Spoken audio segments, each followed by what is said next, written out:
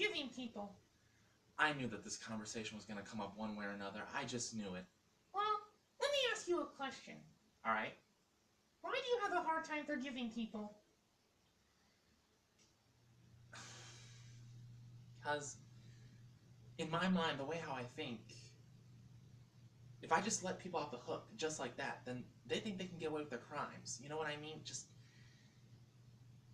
if I don't engrave in their minds that they can't treat me any way they want and get away with it, then they're going to keep doing it. They're going to keep treating me like crap. They're going to keep calling me names. They're going to keep doing this. They're going to keep doing that. Make me feel like the worst person that's ever lived in this world, and make me feel like that my efforts are not good enough. I just can't allow that.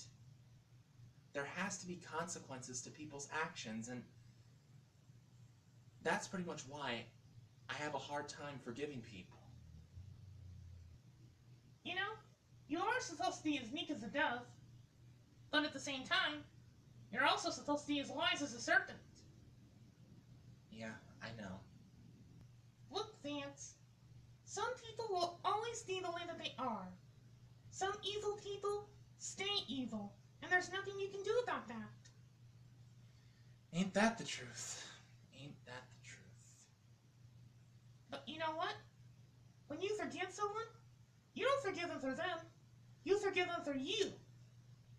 When you continue to hold grudges against people and refuse to forgive them, you ultimately allow them to rob you of your joy, your peace, and your happiness.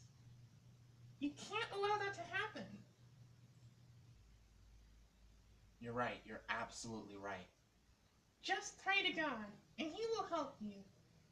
I'll pray for you too. I will. Thanks, Mother. You're welcome, son.